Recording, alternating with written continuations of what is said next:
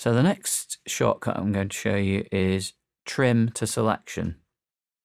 So you might have a piece of audio and you've made a selection and you might want to keep that piece of audio but trim either side of it. You might think, oh, well, in that case I could just select either side of it and delete it. But then you've lost your precise selection that you've made. So the easiest way to do it is with the Command and T key.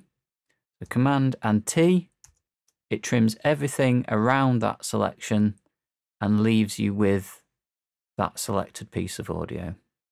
Okay, so lastly, I'm just going to look at trimming to where you've placed your cursor. The easiest way to do that is place your cursor and then there is a single key shortcut that you can use. So I'm at the end of the clip, or the tail of the clip, and the shortcut for that is the S key.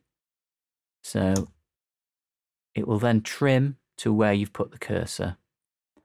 If I'm at the beginning of the audio clip and I hit A, that will trim from the head or the start of the clip.